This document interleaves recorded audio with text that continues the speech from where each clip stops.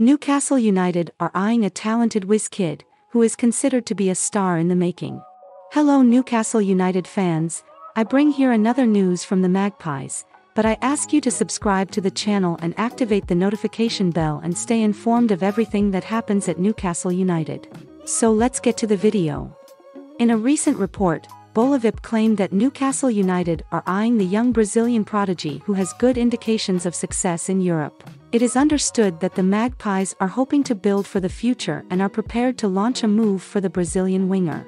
At just 17 years old, the player has already managed to establish himself as an important starter in his team.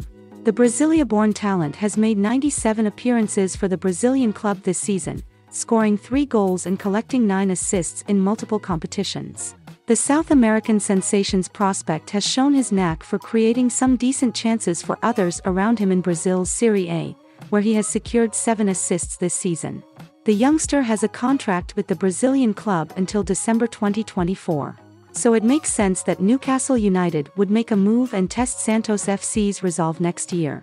The young Brazilian star is a technically gifted winger who can make some dangerous moves with the ball going down the flanks. He comes to life when isolated in a one-on-one race with the opposition and has the vision to create some meaningful openings for his teammates on the offensive end of the field. The young Brazilian may even score a goal from time to time, but he is still quite inexperienced at the highest level. He is primarily a right-back player, but can also feature at left-back if requested.